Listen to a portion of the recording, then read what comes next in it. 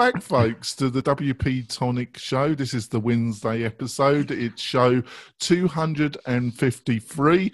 We've got a great guest here, great wizard. He's a bit of a naughty wizard, but there we go. But he's a great WordPress Harry Potter wizard, and that's James Jacoby. You'd like to introduce yourself, John? Hello, JJJ, Triple J, J Trip, whatever anybody calls me. Most people screw my name up, and so I've just been accustomed to being called whatever people want to call me. And a terrible wizard is like our pre-show. I am a Weasley for sure. When it comes to most. Yes, he's under detention in the Harry Potter training wizard school. He's been told off by the headmaster. So there we are. Off we go. And I'd like to introduce my great co-host that has to listen to this dribble on a regular basis. There you go, Kim. I'd like to introduce yourself. Absolutely. I'm Kim Shivler. I'm a business and technology instructor. And you're speechless, aren't you? I just try to keep Jonathan in line. And I'm not doing very well at it. Yeah, and I'm not under any medications this week at all. John can be kept in line. I'm not sure if I want to be kept in line. Right, exactly. There we go. We're going to pull out the cat claw. Oh God! She's got the cat claw, folks. Watch this on YouTube. She's got the cat claw. You gotta watch it. So when Jonathan, when Jonathan is good, he gets the nice cat. Oh, look at that! Meow! Oh, it's so cute. No, that was the bad cat. That was the bad cat. It doesn't want. Oh, there's the nice one. I like that we're a minute into the show and John already got the bad cat already. Yeah, always, yeah.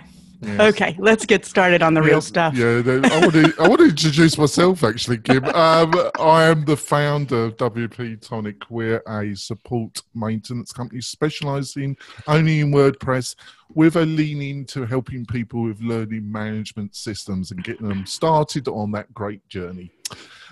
Before we go into our great conversation with JJ, we need to mention our kind sponsor, and that's Kinster Hosting, a specialized WordPress-only hosting provider. I host the WP-Tonic website with them. They're a great company, small enough to really care, but big enough to have all the bells and whistles that you're looking for, not only for your own site, but also for your clients' websites. I've been totally happy with the service that provided WP-Tonic. I wouldn't allow WP-Tonic to be hosted by somebody that I didn't think were totally up to the job, and Kinster is. So if that's interesting, go to the show notes. There'll be links to Kinster. They're affiliate links, but you'll be helping the show as well if Kinster is of interest to you, and just click the link and they will get you up and running or helping up and running with your clients. I really like the Kinster folks. They pushed the envelope with HHVM back in the day. Like, they published a lot of articles. They tried to get a lot of people on board with the faster version of PHP back in the day. I've been told, thank you for that, actually, JJ, but I just really honestly, I've been totally really happy with their service. They migrated the site. They helped me backward to get everything set up. It was the best non-painful experience I've had with a migration in a long while. And if you need to talk to somebody senior, that you just email them and they come back to you. So you can't ask more than that, can you? So, JJ, where to start this conversation? So,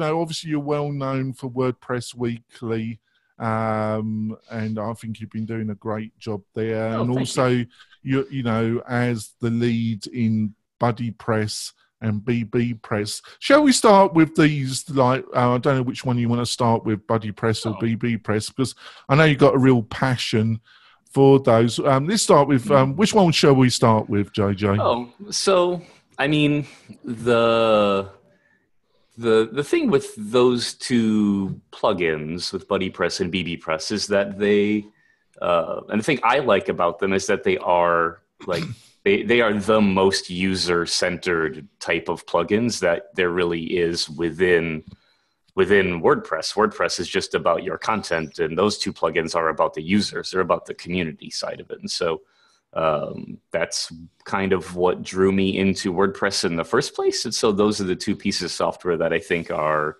the most rewarding to give back to. And when I learned PHP, it wasn't through WordPress. It was just through like trying to learn how to write stuff on the web in like the late 90s, early 2002. Probably 2001 is when I really got into it. But that was when forums were a bigger deal than they kind of are today. So that was kind of the way that my brain works and thinks. And so those are the two pieces of software that I enjoy working on, I think, kind of the most. But WordPress Weekly is relatively new for me. Jeff asked me to join early in the year. I've kind of been a friend of the show and been on the show a couple of times, but it wasn't until Jeff needed a co-host where I was like, okay, I'll jump in and try and be helpful. And I think that's a good fit for me because Jeff is so good. Like he's such a natural on the mic and in a podcast format that all that I really do is just sit back and try and be his Ed McMahon and laugh at his terrible jokes and provide a little bit of the core development side or developer-y educational type of side and the occasional opinion. But yeah, that's the long and short of it is that there's a little bit more freedom in BuddyPress and bbPress than there has traditionally been in working on WordPress core itself. There's a little bit more opportunity to level contributors up with BuddyPress and bbPress than there used to be in WordPress core. WordPress core development's changed a lot, so it's a lot better than I think it was 5 or 10 years ago. But they're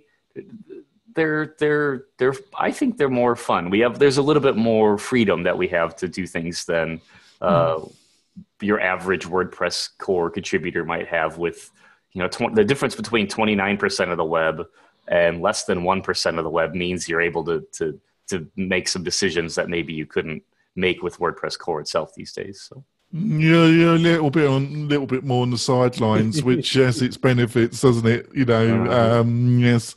So, how's these two projects going? Are there any kind of major updates, improvements that you want to talk about? So there's a bunch, and over probably the past, I would say maybe 2 years or so now, since we moved, there's a woman by the name of Jennifer Dodd who works at Automatic now, who has been a bbPress contributor for a really long time. And so she took on the enormous task and gave a talk at WordCamp US this year about migrating all of WordPress.org's forums over from the old bbPress to the new bbPresses. So there was about 4 million posts that needed to be moved and migrated and converted over. Wow. And so bbPress 2 needed to be tweaked a little bit and needed some maintenance and some performance tweaks and some hooks and actions in places to make some of that happen. And so bbPress has taken more of my time because it has been more of a need for WordPress.org itself. But consequently, BuddyPress also has more contributors. And so actually, I think what we should do is, can you just give a quick outline what the difference between the two are? Because I'm just presuming and people know, and I think that's a mistake. So bbPress, the BB stands for bulletin board. It is kind of the old school take on bulletin board systems or forums on the web. It is exactly what you would expect for forums to be and look like. There are forums. Forums have threads, and then people reply to those threads. And so in typical WordPress fashion, it's kind of like posts and comments, but it's threads and replies and topics and replies. And so it is a forum. It lets people sign up, create accounts, and talk back and forth to one another in sort of a WordPress kind of way with the WordPress flair on it. And so that's bbPress. That's really all it is.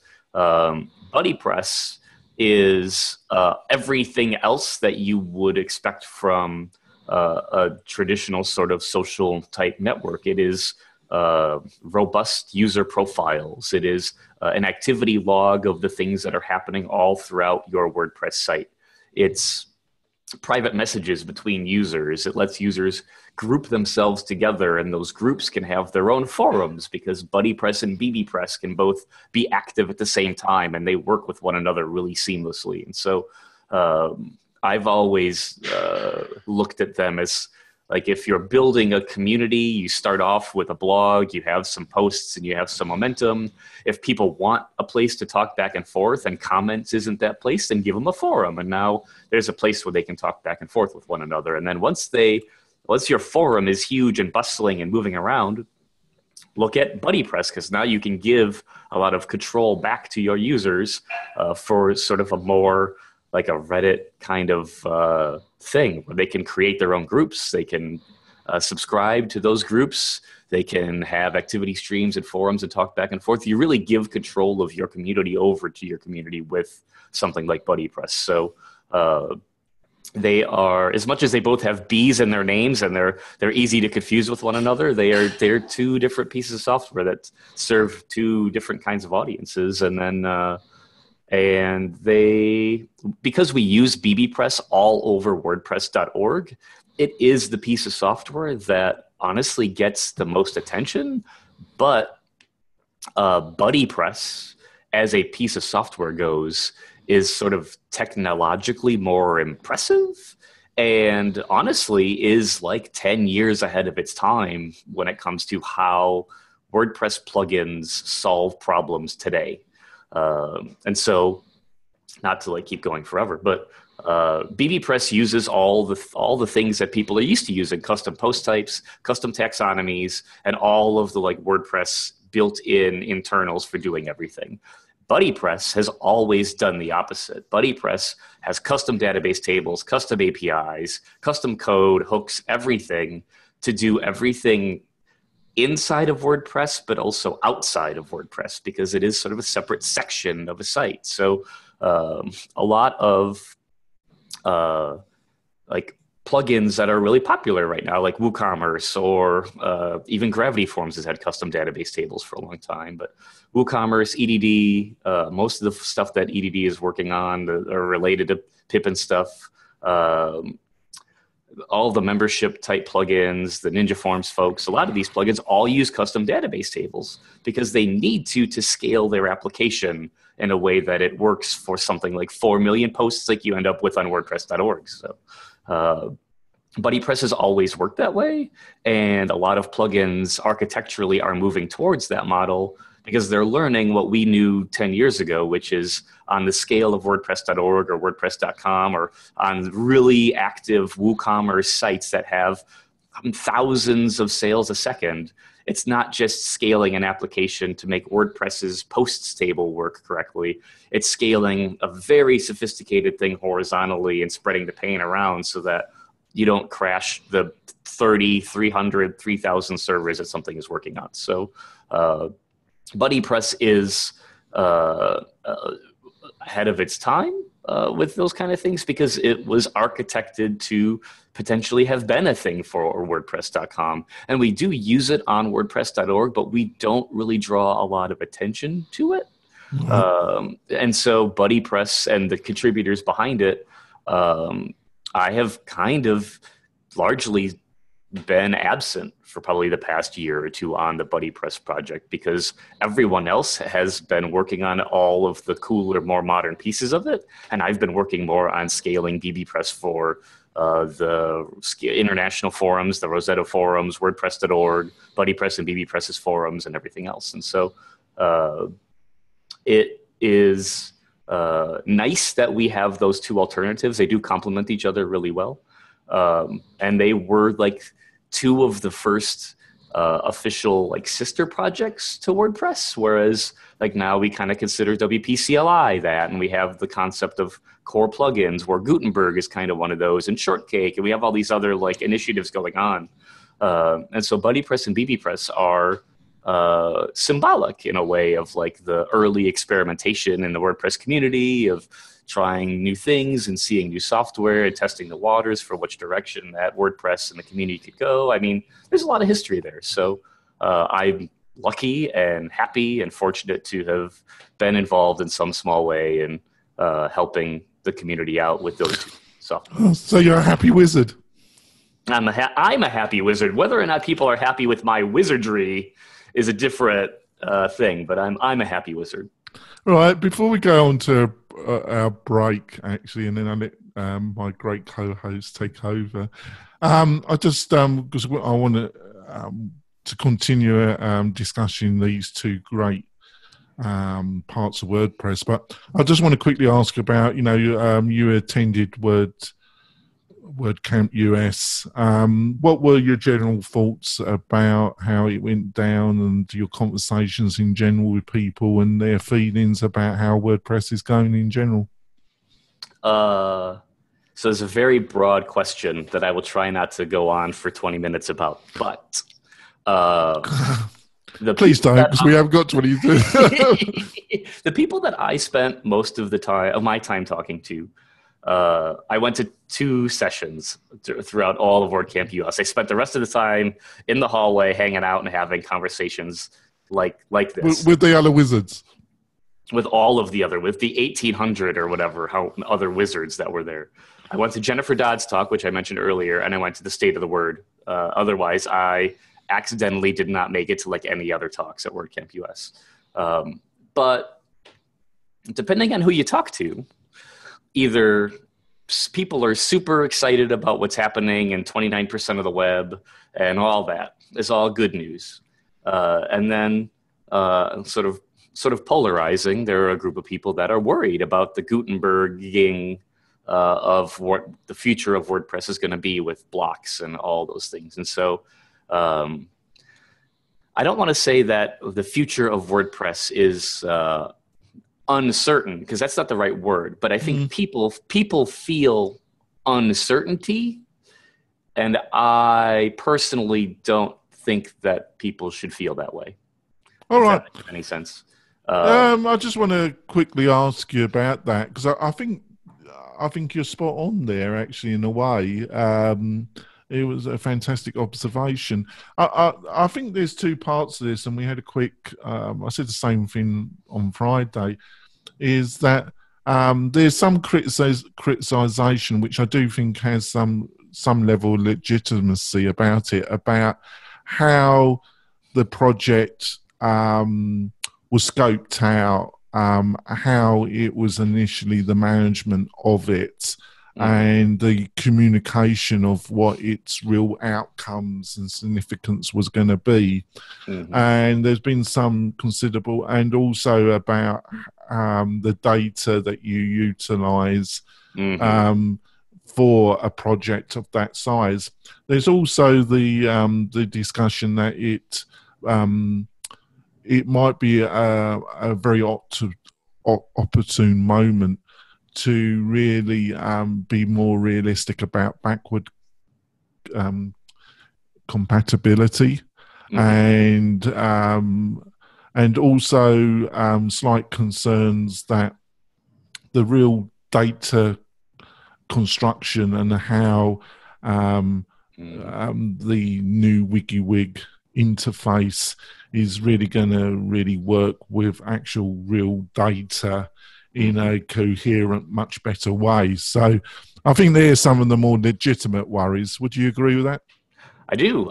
But where we care more than your average person does, I think, is ultimately like the point that I guess I'm trying to get to with people that are listening to this podcast, for sure, or the people that follow me on Twitter or whatever, is that, like, if we do a good job, then no one knows or cares where the data is stored or how it gets in or out, or whether or not it scales or whatever. Like, the difference is that because WordPress is open source and because we generally work publicly, that a lot of these conversations happen in public. Like, they happen in Twitter or on a track ticket or on GitHub, where, like, these types of problems and bigger are solved every day.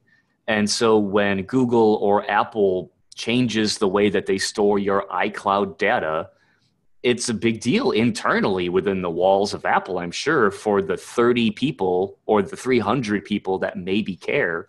But if they do a good job, we never notice what happens back in whatever happens. And so if we do a good job, means that, sure, web hosts will notice and will notice. And because it's public, a lot of stuff happens in a public way. But all of the architectural stuff is interesting, but it's not user facing or impactful in like any way that amounts to anything. And so, yes, it's important that we do a good job. It's important we think these things through, but we also can't logjam the whole operation because we're worried about which direction we want to cut the boards. We got to just cut the boards, build the ship, sail on to the next problem. So I see where you're going. I don't totally agree with you, Wizard, but I think we need to go for our break, and we'll discuss this in the post in the bonus content section. We're going to go for our break, folks, and when we be back, my co-host is going to take over for a while with some more. We're interviewing a great member of the WordPress community, a great wizard of the community. So we'll be back in a moment, folks. We're coming back. We've had an insightful discussion about spells, potions, all sorts of stuff. Back to we're going to let my co-host take over. Kim, off you go. Thank you, Jonathan. I have one question on the last point you wrapped up, John, and then I want to move forward because you have very favorite plugins. So I'll try not to turn into a complete fangirl here today. But I could, I'm warning you. Okay. So on I love what you were saying about the open source and that our conversations happen in public, because I, in the past, was part of an IBM team. And like you said, our software, I was in the software side, and things went on all the time that weren't, the public didn't know. Mm-hmm. And I get that piece. The one place I do think we're different around the Gutenberg discussions is it is something that affects those end users that aren't always part of the conversation. And those are my students. When I teach WordPress, I tend to teach beginners. Yep. And it's one of those things that for them to wake up one morning and go to their blog and see everything different, that could be a nightmare. And so that's where I think some of this is coming around, not just the technical piece, but the making sure we're rolling this out for those bloggers and business users that aren't listening to the conversations we're taking. Right. No, you're absolutely right. And it's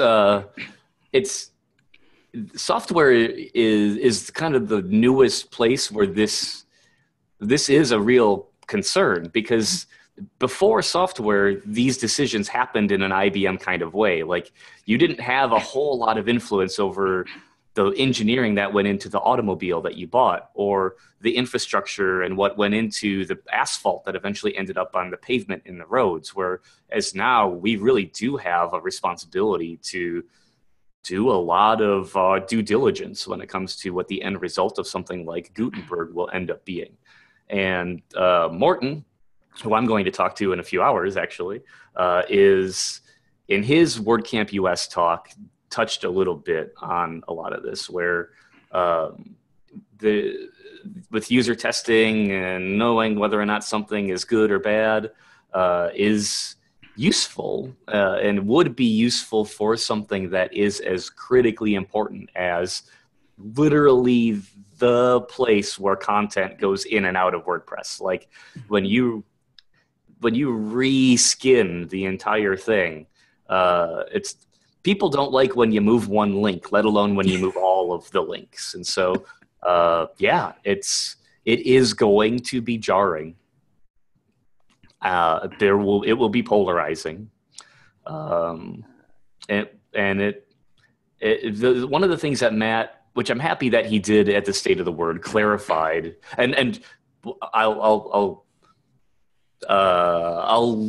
give a little bit of a spoiler for what I'm going to talk about with Morten on WordPress Weekly, but the State of the Word and the live demo that happened was like the most important thing for people that were skeptical, because Matt clarified that Gutenberg is for new users. It is for the next 12 years of users that are posting to the web, and that it really isn't for the previous 13 years of WordPress users.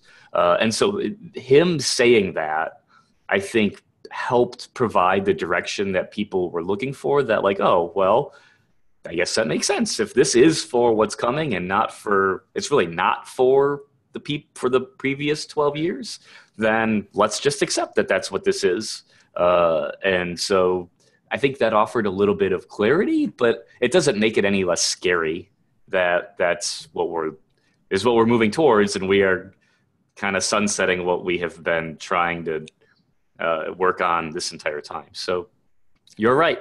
And I don't know that, like, then this is where the uncertainty comes from. People they want a fork of WordPress that doesn't have Gutenberg, or they want a fork that does, and let them eventually converge and come back later. And that is an alternative. That these big user-facing changes like Gutenberg are the thing that bifurcates a community. Oh, okay, here, now we've got a different trajectory because we really disagree with the direction that this thing is going. And that can be healthy for a project, as long as everyone is on the level and everyone is sampling pieces from one another and working towards a similar goal.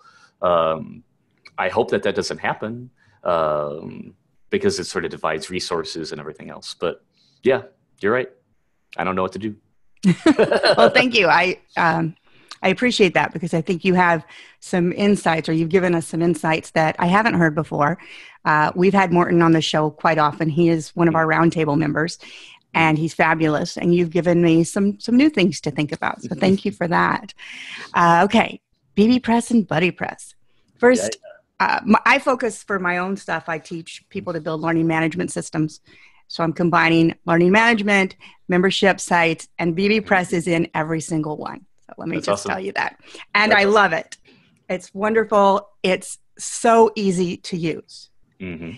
And so one of my questions was, when we were talking about people knowing more about bbPress than BuddyPress, do you think part of that is that ease of use? Because BuddyPress is much more complex. If I'm teaching a beginning WordPress user, I'm not saying put in BuddyPress right now and configure it, because it tends to be a little heavier to configure and maintain. What are your thoughts on that? I think you're totally right. Because for the people that are like yourselves, that are deploying bbPress to users, your level of comfortability with WordPress in general is high. And so when you know that bbPress is made with the same ingredients that WordPress is made with, then the recipe is very reliable. Where BuddyPress comes with a whole bunch of different ingredients that you have never worked with before. And so, everything that is delicious is butter, flour, and salt. And so when you introduce chocolate, it melts different. The temperature is different. It cooks different. So is it delicious? Sure. But do you know how to cook with it all the time? Not necessarily. And so people don't use BuddyPress in that way. They use it when they need chocolate. When they need that recipe, they'll use it for that. Where Buddy or bbPress is easier because it is more plain. It is simpler ingredients. So it's, and believe it or not, a lot of work went into making bbPress be as palatable as it is. We moved a lot of that technology into BuddyPress later, just because BuddyPress was so much more complex. And the part that I'm thinking of is the part where, if you want to, you can kind of just activate bbPress and not do any like styling tweaks, not do any CSS or JavaScript or custom templates, and it will look okay. It might not be beautiful, but you don't have to do a lot of work beyond clicking activate and making your forums for it to do what it's supposed to do. Where BuddyPress really does require a lot of additional consideration for how you set up and shape your community. And so on bbPress, we handle a lot of the implementation details. And on BuddyPress, we really have handled none of the implementation details. And so I think that really is the difference and kind of the guiding principles between them. And like plugins like WooCommerce, which in its old heyday was a different piece of software called JigoShop, took a lot of inspiration back in 2010 from the bbPress way of like, make the decisions, like be an opinionated piece of software that automatically does all of the things that a shopping cart is supposed to do. Like people expect for forums to have a root of /forums. So just always do that because that's what people expect. Don't make it too like configurable or make them do all the work. Just do the work for them. And so that's what WooCommerce does now. It makes pages. It makes the checkout page, shopping cart page. It does all these things. EDD does the same thing. And so that was kind of on purpose, was bbPress, in order for it to be popular at all, in order for forums to kind of make a comeback, they need to be super simple. And whereas I think because people are afraid of comments on blog posts, because so there's a lot of contention about social media and the positive or negative effects that it has on mankind and all these things, that BuddyPress is kind of purposefully still, although to its detriment, it requires a little bit of work, a little bit of implementation. And so it makes me really happy to hear that you use bbPress on pretty much everything. But BuddyPress would be the thing that you eventually bolt on top of all of it. And then you have more configurable user profiles, or now you've got a place to plug the LMS in. So you've got grades and a very specific profile location. And so you can start to see an evolution there of how you might use the two together. But yeah, bbPress is sort of simpler by design. Excellent. I have used BuddyPress on 2 sites, and I love it. I Awesome. do love it. It's one, if you look at any of my presentations on building learning management platforms, I've done a few at WordCamps. BuddyPress is the one where it's, okay, it's that next step. It's the big boy if you want to do this. And but I do work with it, and I love it. But like I said, bbPress is just, it's my go-to. And I am an old forum girl from the 90s, so I don't do any custom CSS. I just let it go, and that's what a forum to me is supposed to look like. Me too. And so I'm happy with it. I don't even worry about changing that.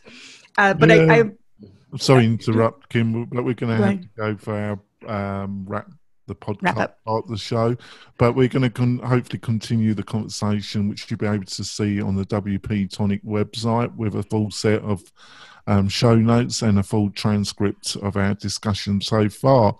And hopefully we'll be going deeper into more potions, spells, and other wizardry things. So, JJ the Wizard, how can people get hold of you? Twitter and GitHub at JJJ. And you can see some pictures of my dogs and some musings on my blog at jjj.blog. Or Instagram is mostly just pictures of the dogs. That's probably it. I think better there than most places. And obviously they can listen to you on WordPress Weekly. WordPress Weekly also, every week. Every Wednesday at 2 p.m. Central, I think, is when we kick it off on WordPress Weekly. That's great. And Kim, how can people find more about your spells and potions? You can find everything I do at kimshivler.com or on Twitter at kimshivler. And if you want to learn more about what the headmaster of the Wizardry University is up to, you can go to the WP-Tonic website. You can go to our Twitter feed as well, or my Twitter feed, which is at Jonathan Denwood. And also try and join our Facebook group. There's links on the website. I'm going to really try and do some effort on that and get that up and going. Maybe even JJ will join our group and contribute some wizard remarks. That would be really quite nice. So we'll see you this Friday. We're going to have the last show of 2017 Me and Kim are taking a little bit of a festive break after that. Ooh, But we got some great interviews in 2018 all lined up. Almost fell there, but I retrieved it, didn't I, Kim? So thank you for listening. And if you don't listen to the Friday show, which you should, it's going to be great. We'll see you in the new year. And the last thing, if you're really generous in this festive season, go to iTunes and give us a review. It really helps the show. And if it's amusing, for good wizard remark, I will speak it out on the show as well. So we'll see you hopefully on Friday. Bye. Right. You want to go fourth, Kim? I'm sorry to interrupt. No, I know we have to stop the show at a time. I would keep John here all day and just talk to him about this. But we're still live on Facebook and people are still watching, then we should keep going. I'm comfortable keeping going. So I really appreciated you kind of explaining some of the differences, both in not just the software itself, but the philosophy with the two, because I think that helps me as I work with other people in recommending what they do. Mm-hmm. One of my big battles with people, even though you say it very, very clearly on the website not to do it, I'm going to ask you to tell them why now. And that is, do not use the scripted install of WordPress and then put BuddyPress on it. Do it manually. And I have had this battle with developers. I don't mean my do-it-yourselfers. I mean developers when they're working with a client and they don't get why. And so please tell us why, because it's very important. So with bbPress, you can pretty much do it like you would normally do with any other WordPress plugin. BuddyPress comes with a lot of additional little flexibility bits that most WordPress plugins don't come with. And most of the time when you try to do automated scripty type things, no one is really thinking about the BuddyPress side of how this is going to go. And so, not to be too overly technical, but the real answer is that BuddyPress originally was a multi-site only plugin. And so you had to use WordPress multi-site. It would not work with WordPress single site at all. It was not even possible. And it was because every user always had a blog, and that blog is where a lot of the activity would happen and come from. And so when we made the decision back in 2009, to make BuddyPress work on single site. And this was about the same time where it was inevitable that WordPress multi-site would get merged into WordPress single site. Then it was, okay, BuddyPress has to work on all installs. We have to make sure that it is flexible enough to work on single sites or multi-sites or multiple networks or all these different types of configurations. And so BuddyPress can work on one single WordPress install. It can work on one single multi-site install. It can work with multiple WordPress networks if it had to. It can work with multiple WordPress installations that could be any type of single site, multi-site, multi-network. And it can work with the type of install where you've got global user database tables in one location and everything hovers around it, which is what WordPress.org is set up to be. And so when you try to autonomously guess what BuddyPress type of setup and install it's going to be, by default, BuddyPress assumes it's a multi-site install. If it's not multi-site, we can tell because we know that WordPress isn't set up as multi-site. But barring that, there's not a lot of other real ways that we know what the whole setup and configuration looks like. And so we do a lot of weird types of things. And a lot of people don't use it, but the last way, and my favorite way, is that you can set up BuddyPress to be multiple BuddyPress networks. And so you can have, with one set of user database tables, multiple BuddyPress installs, whereas on one domain, they have one profile with one set of groups and one set of activity streams. And on another install. They have a completely separate profile with the separate groups and activity streams over here, but it's the same user and password and email address all set up in the middle. And so really, the reason you don't want to automate this is because nobody ever thinks to check all those little boxes. And the default boxes that we check in BuddyPress Core are largely based on multi-site. So it breaks stuff and it's a little gnarly. It's really powerful. It's super flexible. It's awesome. But at the same time, it just, it's tough to automate those kind of things.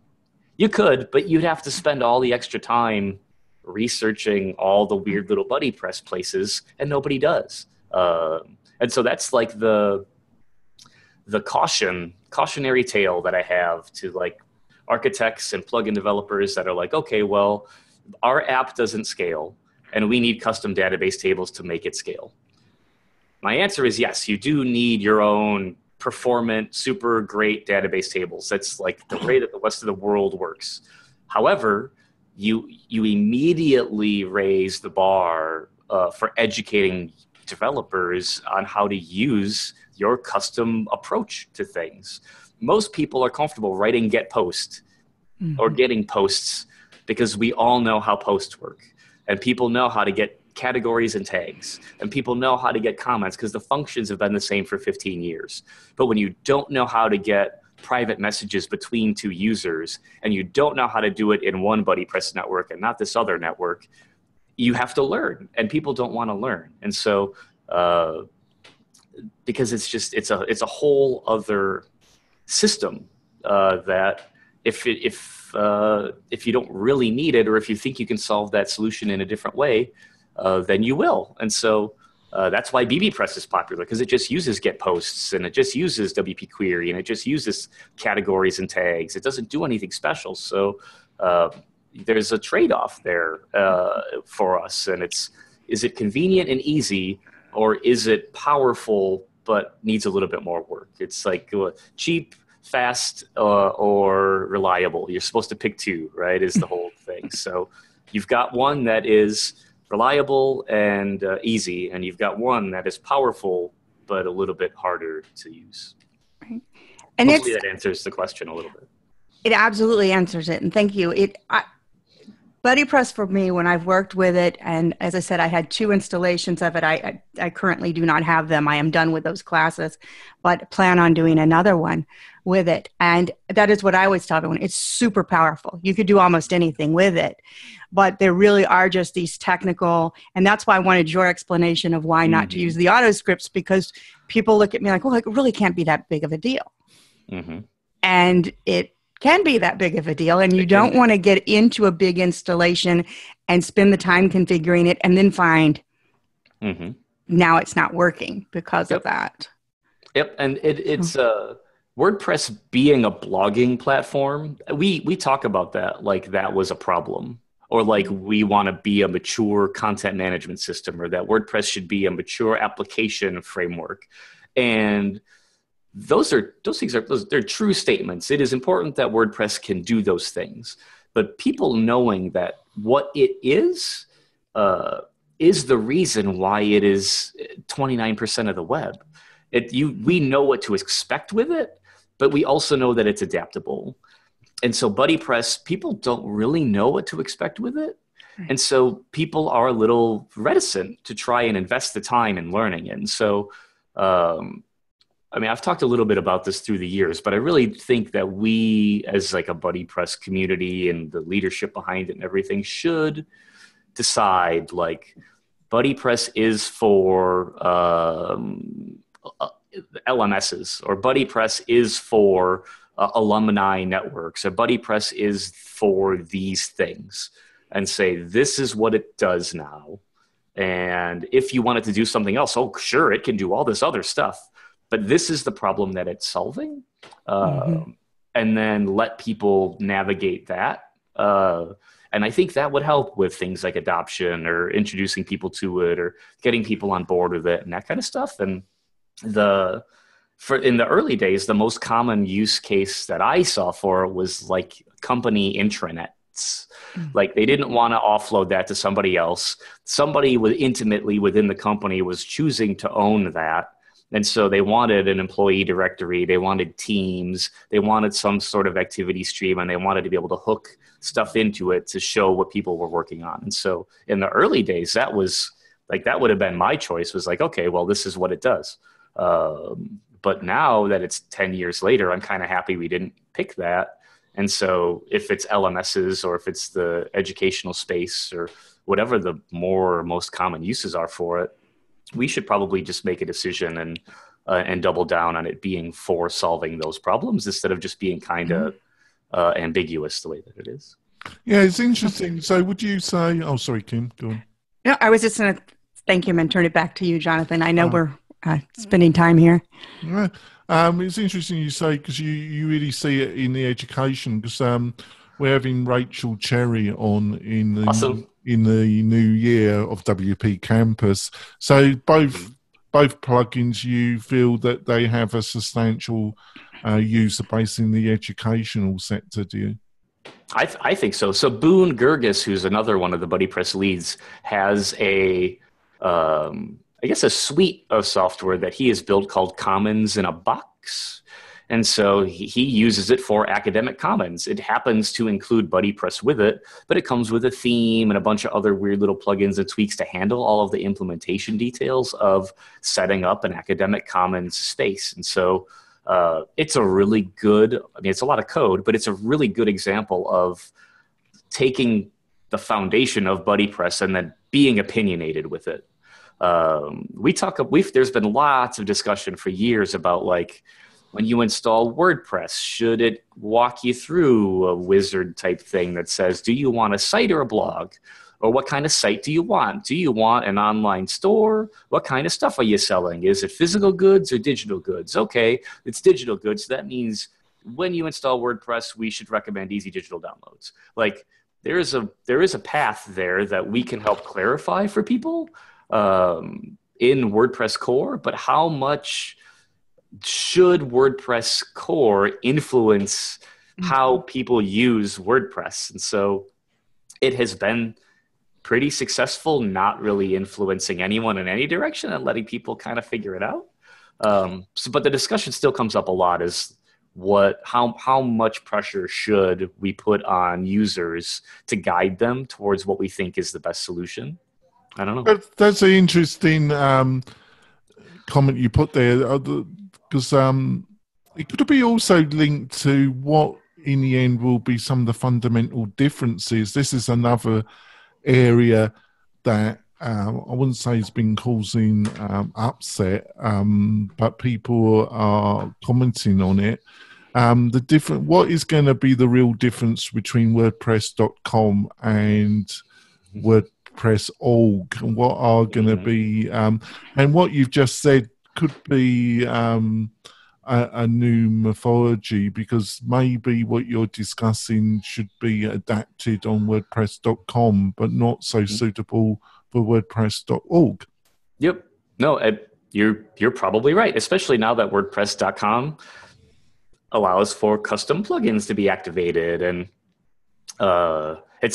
even WordPress.com or Kinsta and other web hosts too, right? Like, they have an opportunity within their own WordPress configuration and setup process for deploying sites to end users to say, well, we want to ease some of the WordPress pain. We've learned that all of our users most commonly pick this solution, and so let's guide them towards what is the most popular solution. I think web hosts that are savvy and paying attention to the number of activations and the number of customers that are coming in are going to start to build a lot more of those type of concierge services around what kind of WordPress that their users are going to end up with.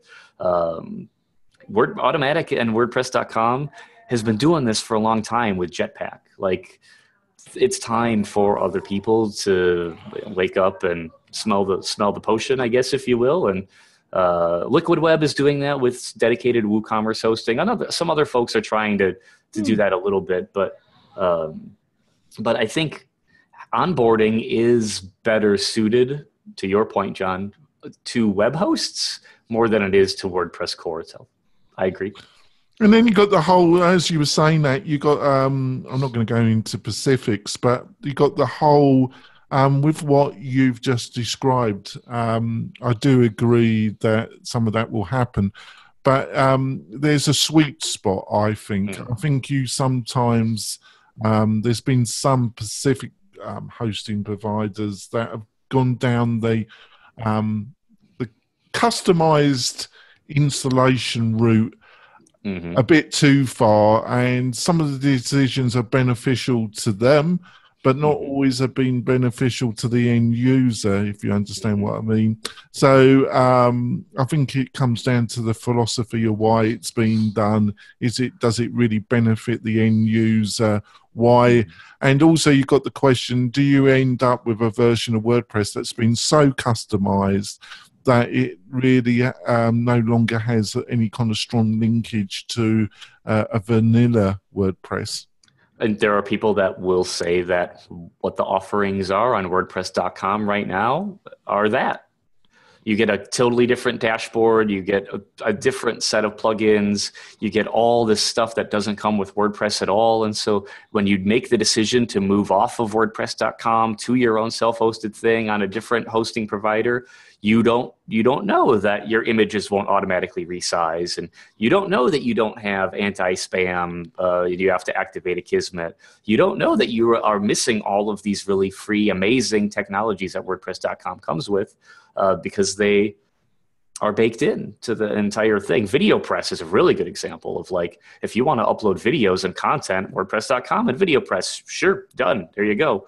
Once you go off of WordPress.com, you have to use YouTube or Vimeo or some other thing. If you're uploading your own videos and paying those bandwidth costs, then you're kind of doing it wrong. So I think you're right, but I do still think there's opportunity there for people who really nail it.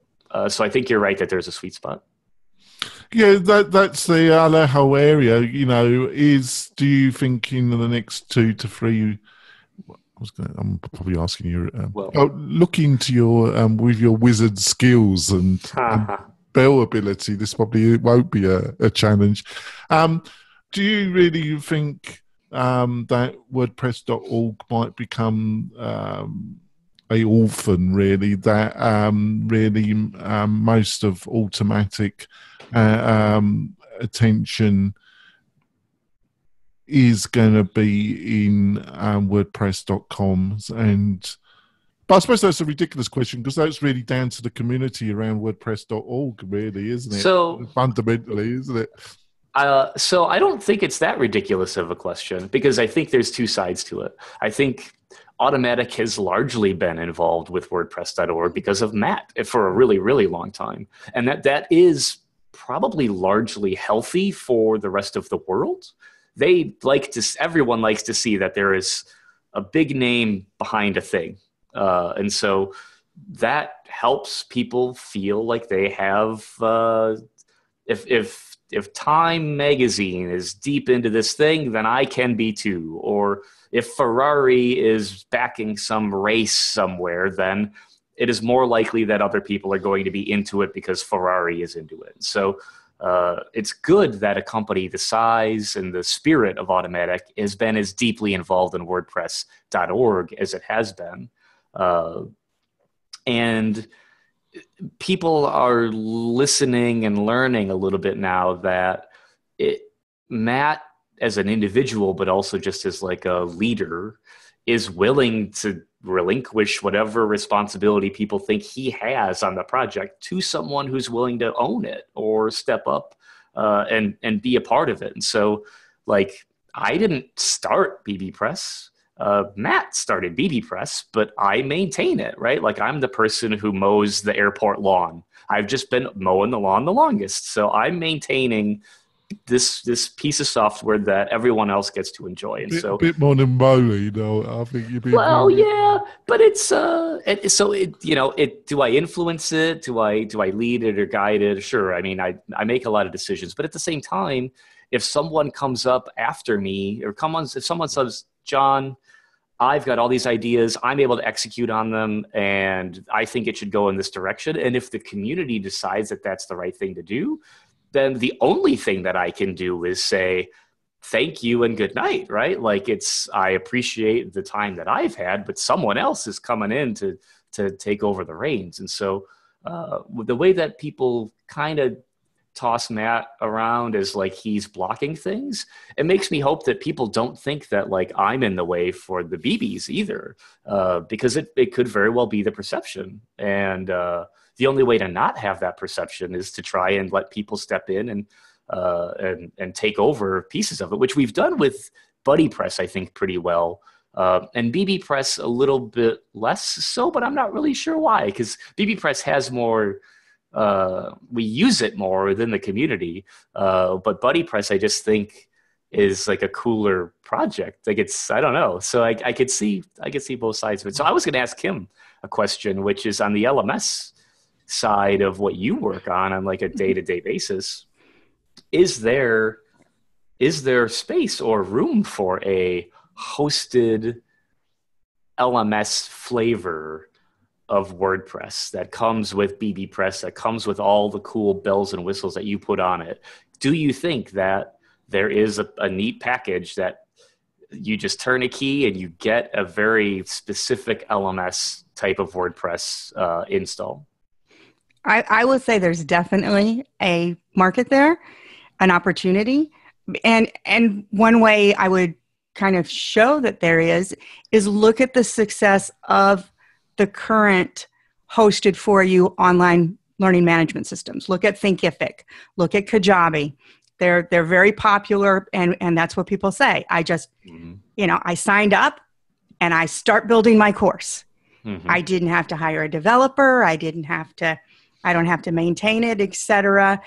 And even with my customers, my clients who make the decision right now, even my technology companies that are working with me as helping them with instructional design, they're leaning to the hosted for them because they don't want to have another installation and implementation, etc. So I think that there's absolutely a market there for someone to combine the best of BuddyPress, bbPress, an LMS, a membership piece, because it all goes together for a full learning platform. All of those pieces are needed.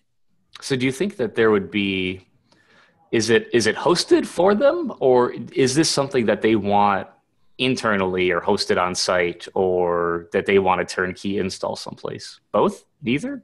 Probably both. Probably both, where they could, definitely for the smaller companies, there's the host, I sign up for it, everything is there, it's limited themes, it's whatever. They understand that they're giving away some opportunity for control as far as they can, there's only 5 themes you get to choose from. Et cetera, and tweaking this. But really, if you think of where WordPress is going with the customizer, if of those 5 themes, you had ones that were integrated well, where you could pick your colors in the customizer, that's a hands down win right away. Right. And the power there, where I see that as being really cool, is the power of none of the ones that are currently out there, they do one thing well. Either they just run a class or et cetera. They don't have the combination of a good forum. They either just have basic comments or discuss or one of those, right? So no really good forums, no social sharing, like what BuddyPress gives you, and being able to have your feed with things, your grades coming into the feed. I was using BuddyPress with LearnDash and then playing with BuddyPress and Lifter, because those are the 2 I focus on right now. And, being able to get those things into your feed. So there's a power there that if that was all done as a solution, you could immediately have a power that the others just don't have. They have a weakness there. So yeah, I think there's a huge market if somebody's listening and wants to do it. Well, because I was shocked to see how much it costs to host a discourse forum. To go and make a forum and have it powered by Discourse and hosted on their hosted service, I think is like $100 a month? And it's like, okay, well, it powers your community. You don't have to worry about it. It's turnkey and done. And so that's great, but it's free software, and it's kind of the same that you're out of the box is what you're getting. And so it really got me thinking a little bit more of like, well, maybe there really is a world out there that I have not been a part of in a very long time of, especially with LMSs, but in a space where really a group or a school or a church or someone just doesn't want to do any of that work anymore, and they find value in outsourcing 100% of it. And so my recent, I've been an elected official in my village of 4,000 people, and so I'm learning a little bit more about how on the municipal side, we really do outsource a lot of these things to the groups that specialize in solving those problems in the best way, because they are not interested in owning a lot of the software side of how they do their day-to-day stuff. We may have a municipal airport and municipal library and parking lots and all these things, but they're not really interested in doing the web design or owning any of that stuff. They'll just pay anyone whatever they can to solve that problem in a way that looks sort of municipally or gives them the documentation that they need and everything else. So seeing Discourse's business model on the hosted side of it starts having me think that. So in the old days, Automatic had a trademark on something called TalkPress, which was hosted bbPress forums. And it never happened, unfortunately. And we kind of experimented with some bbPress stuff on WordPress.com VIP. And there were a couple of sites on WordPress.com that had bbPress running on them. But it just was never a thing that took. It's such a small niche sort of part of the market that they're better suited to work on WordPress. They're not going to spend a lot of time on bbPress. But like, I really like bbPress, and I don't know if a hosted bbPress forum thing would be cool, but I think some of the uncertainty, if we go back to sort of the very beginning, it would be really helpful if there was more than WordPress.com. If there was a hosted LMS, yes, it happens to use WordPress, but it does all this other cool stuff too. Or if there's hosted bbPress, like another second big company, 2 or 3 or 4, however many. But like when there's only one, it's one single peg. And a table needs 4 pegs to be stable. So it would be nice if there was more than just WordPress.com. And if it's an LMS or something else, I'm not sure, but that's interesting. Well, it's because it can only, there's only so, even for any company, there's only so much bandwidth, isn't it? So they can only spend so much time on one specific sector, where a more specialized company hopefully can. Sorry, Kim. What I was going to say is, that there are companies out there, and the opportunity is definitely there, that are offering these type of things. Where I love WordPress and the building it myself is I can build in a lot more options. So for example, Thinkific, which I do love, and I put clients in it. It's great for just a step-by-step automated course. Right. However, the commenting is not really full forum like what we would like, if you're like what I know you want and what I like. And then there's also not one of the things I let people know, if you're really going to build out a great training company for your company or training program for your company or your clients, there's multiple places. There's the classroom, and I liken it to a university. There's a classroom, and that's where you go to your step-by-step classes. However, there's a membership piece where you have your resources that don't fit into that step-by-step. I liken it to the library at a university.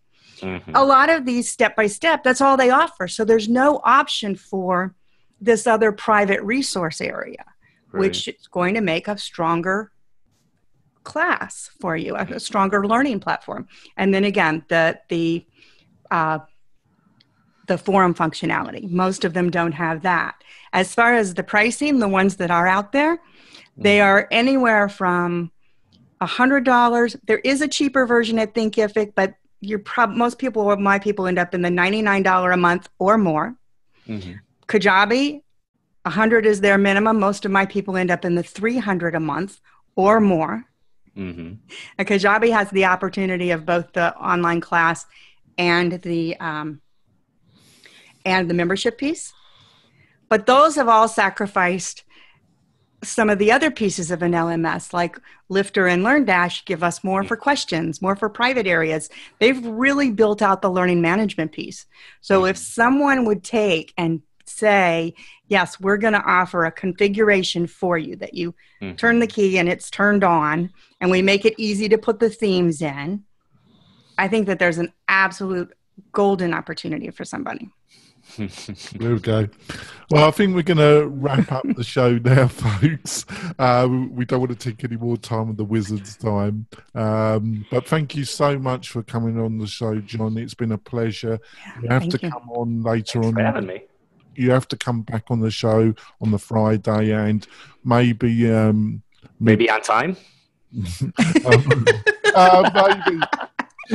He couldn't get his wizard broom to shoot off. There was a kind of engine troubles, folks. But I was on an old Nimbus, right? Like, is that what they were? Yeah.